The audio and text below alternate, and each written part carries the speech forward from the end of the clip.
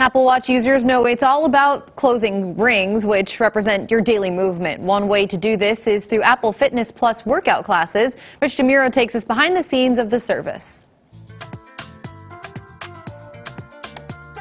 At-home fitness, vital during the pandemic. Pick your thumbs, reach up.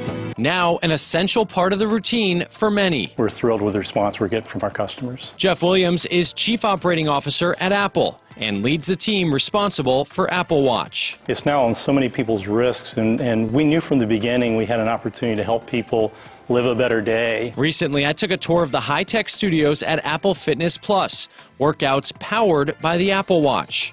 The offering lives inside the fitness app on the iPhone, Apple TV, and iPad.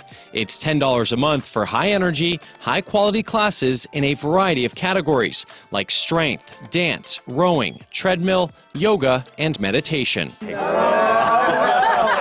A diverse and inclusive group of trainers leads each workout. The attention to detail is signature Apple, with modifications for beginners and advanced users. And every instructor uses sign language. They take a class every Friday to learn it. Here in the Fitness Plus studio. I think that's one of the things that distinguishes Apple in general is the amount of thought and care that we put into our products. Music and on-screen metrics are carefully choreographed to the classes, which range from 5 to 45 minutes. We wanted to meet them where they were, to use anytime, any place, anywhere.